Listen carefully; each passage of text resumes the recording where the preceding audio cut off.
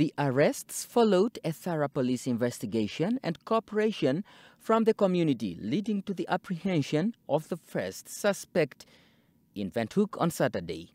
Subsequently, the second suspect was also arrested on Sunday in Swakopmund.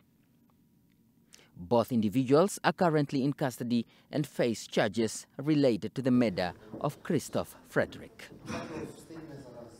Frederik's lifeless body was discovered in Windhoek's Otjomuise area with his private part cut off and placed on his chest. Relatives and sympathizers of Christof Frederik gathered at the Katutura Magistrate's court demanding justice. Dus dat my enigste seun wat ek gehad het, daar is daar nog niemand nie. And then I thought, it's my only son I am having. There's none. He is the only one. En ons families is bietjie hard getref. Ons is baie hard. Ons is hard getref. Ons weet nie waar moet ons begin nie. Ons weet nie waar na toe moet ons loop nie. We as family are deeply hurt. We don't know where to go or how to start. By wie moet ons gaan?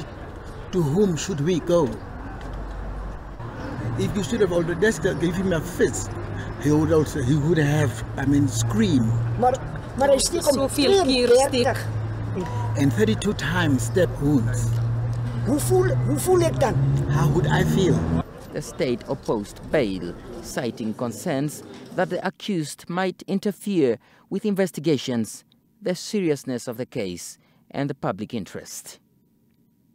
Consequently, the case has been postponed to the 31st of July for further investigation and to allow the accused individuals to apply for legal aid.